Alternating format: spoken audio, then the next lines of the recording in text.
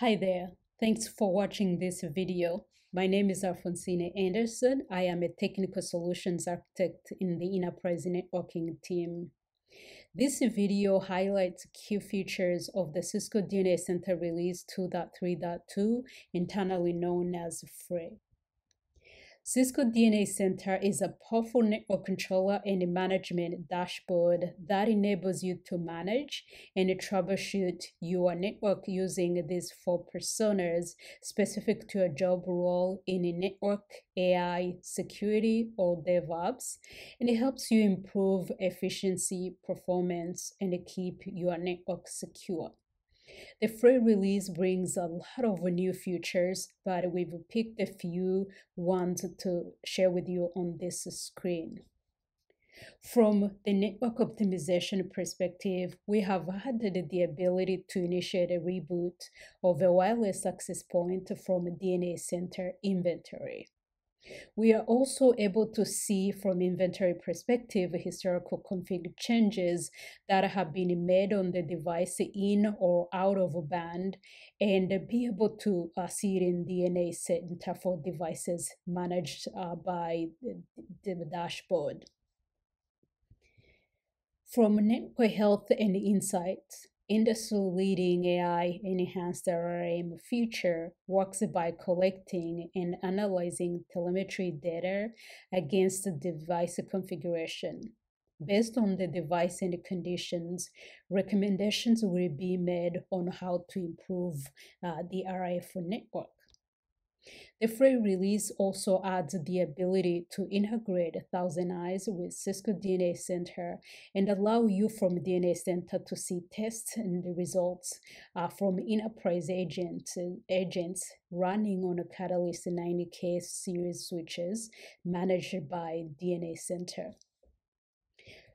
Part of the security operations, we've added a posture assessment part of endpoint analytics that allows to probe for open ports or detect weak credentials on endpoints, authenticating on the network. And finally, as part of DevOps, Cisco DNA Center integrates with the Jenkins, which is an open source tool, and this together allow developers to automate APIs, network workflows.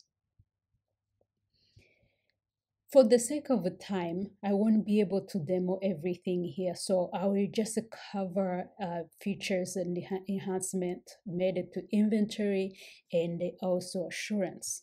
The first feature I'm going to do a demonstration on is the config drift feature that I talked about.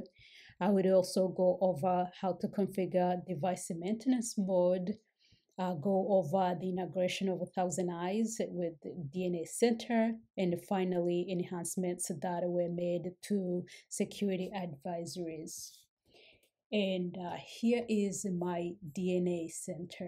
The first feature that I wanted to go over is the config drift. Let's go to the provision page and go to inventory, which pulls up everything that I have being managed by DNA Center. I made a few changes on this device that I'm going to pull up. As you see here, it's a 9300.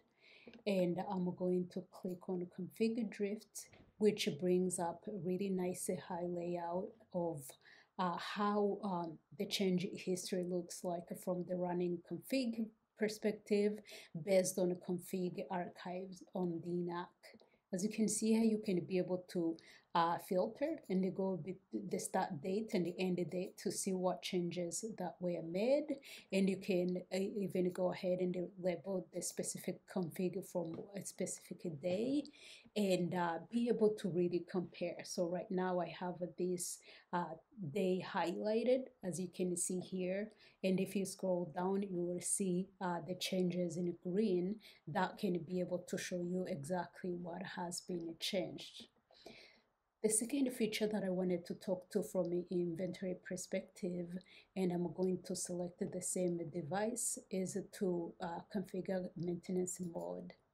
What this feature does is that it suppresses a notification from issues perspective, because if your switch is rebooting as you are doing the upgrade, that's a false positive since you're managing it. So you can go to inventory and schedule maintenance.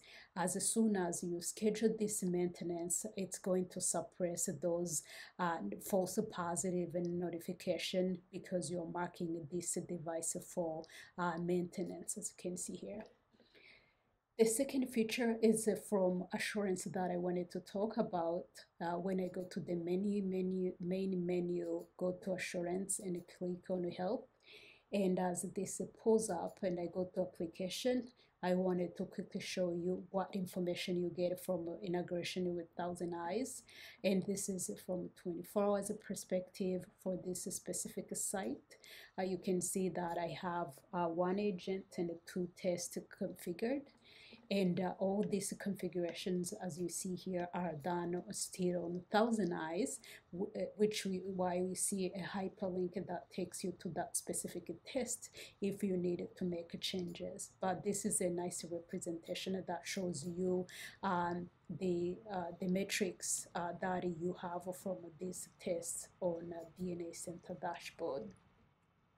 Another feature that I wanted to end up on is that the enhancements that were made on security advisories. To get there, you go to the main menu, you go to tools, and you go to network bug identifier. The first thing that you're going to see is that I have a DNA Center integrated with the CX Cloud. That allows you to get more than just P-cert information, and you are able to get more than that from this integration. You are able to see details on the bug information. You're always going to see the bug ID here, where you can click on it and it takes you to tools.cisco.com to get more details. And as here, you are able to see that I scanned it on March 1st at this specific time, and you can do the rescan. And if you look here, you can scroll up and down and be able to see also which bug, what it is about, and does it have a workaround, yes or no. So you can be able to really see all that. So let's say if I click on this, it says that it has a workaround. As you can see it here, you're able to see what that workaround is and which devices are affected here.